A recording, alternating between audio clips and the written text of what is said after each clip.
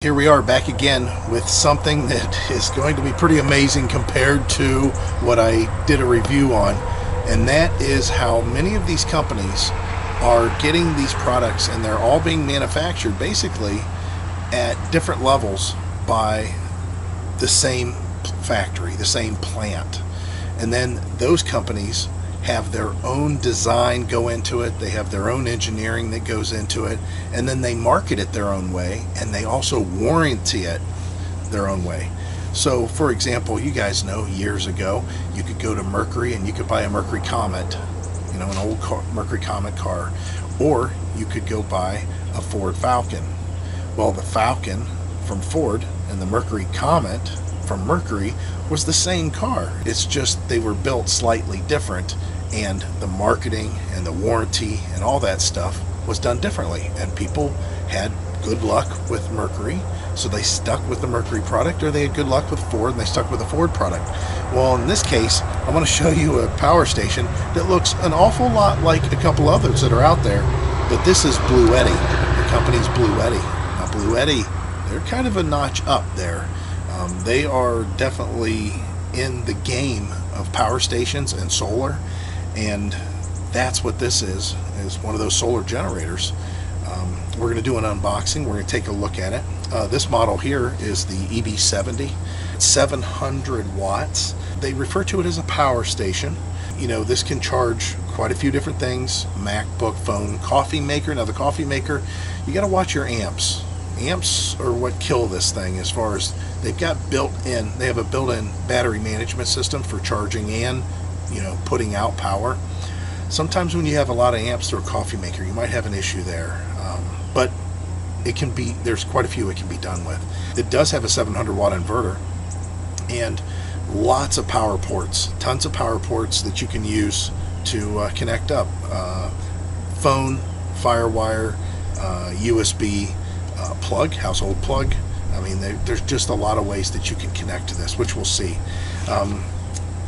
About 22 pounds. So it came packaged relatively fast. Now I'm going to tell you that shipping time, because of all these delays, I don't know when you're watching this video, but the delays that are going on is causing shipping to go as slow as 10 days. So be aware when you order this, even through the link's going to be in our Amazon store for this. You're looking at potentially 10 days before you get it, just so you know. Great overbox, very thick, so that's good. We can beat the crap out of it during shipping, which a lot of these companies do. We'll go ahead and take it out of the box. Set that off to the side. Beautiful packaging. Again, it's listed as an EB70 model. This is a carmine color. Your choices are steel gray, mint green. This one's carmine. Because of this battery management system that it has, you've got about 2,500 recharge cycles on it. And at that point, you'll get only about 80% of what it's capable of doing. But 2,500 recharges, that is a lot. I mean, you're talking quite a few years there. Nice literature here. I like how they do all this. It looks very professional. Like I said, they are kind of a step above. Certificate shows that they have a QC that it passed. Very basic, simple to read. Shows you all of the functions of the device. Shows you how this can be charged by solar. That's the other thing. If you're going to charge this or recharge this, it takes about 4 to 4.5 hours to do it, either by solar, that's like a 200 watt solar panel, or by a wall charger. Now if you're going to plug it into your outlet in your vehicle, you're talking about 7 or 8 hours for this to get back fully charged. So something that you might be able to leave overnight if you want to recharge it that way, or like in our case, if we're just driving down the road, why not just hook it up and let it charge itself. RMA number, this is in case you have any issues, and that's something I want to talk about. This company does offer a 2-year warranty, and Bluetti has been around for a while now. This isn't a fly-by-night. You don't have to worry about a faceless company that you've never heard of. They've been around. So that's the nice thing about this. Even though the the product itself might look familiar, comparable to other products, because of their time that they've been around. You feel a little bit more comfortable buying from them.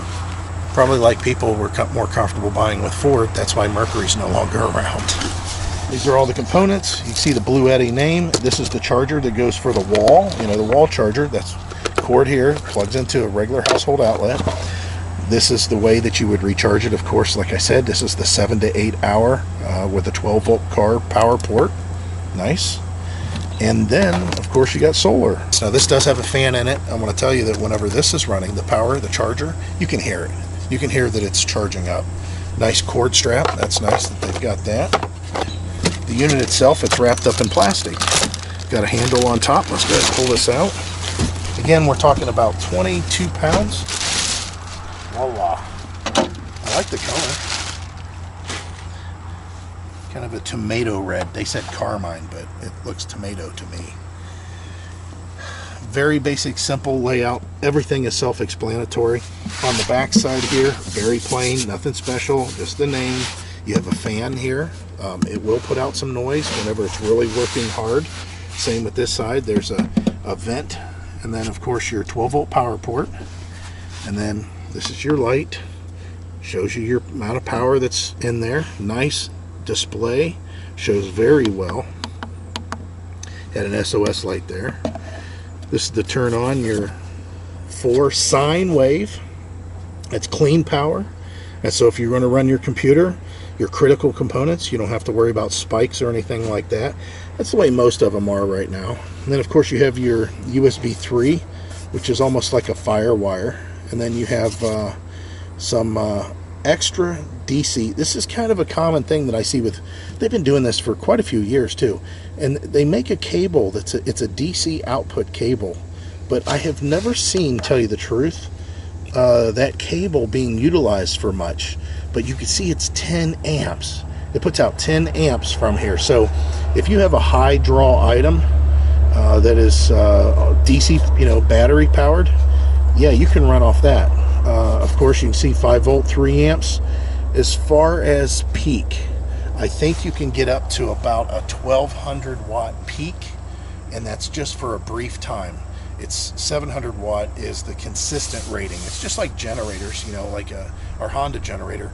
I can peak out at 2200, maybe 2400 watts, but it doesn't like to run at that. It likes to run at the most maybe about 1800 watts. So good company, been around for a long time. Oh, I forgot one important thing.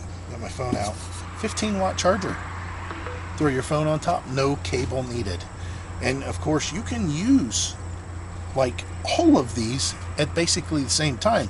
You just have to watch how much, you know, power you're generating. If you have a 200 watt max solar panel system, this has a built-in MPPT charge controller. So the solar panel, as long as it's putting out 200 watts or less, and let's say you're using this plug, this one, the charger, and let's say one of these, as long as the drain that's going out of here is less than 200 watts, then you're still charging the battery and you're getting power direct from solar. So that's a brilliant design.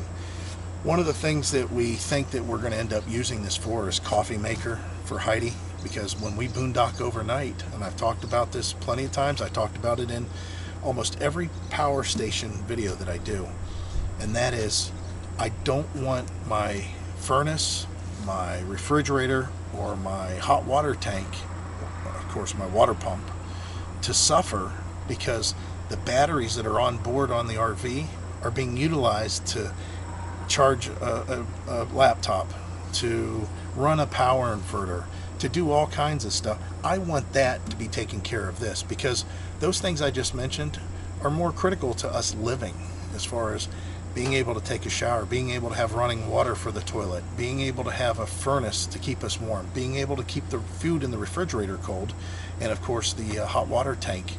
Now you guys are probably saying, well, don't those run on propane? Yeah, they do, but they require 12 volt. Like for example, the furnace needs 12 volt to not only run the blower motor, but it also needs 12 volt to use the igniter to ignite it. Same with the hot water tank. There's a 12 volt igniter that needs to be engaged that runs off of the batteries. Same with the refrigerator. It runs on propane, yes, but it needs the 12-volt power to keep the igniter going, and of course your lights inside.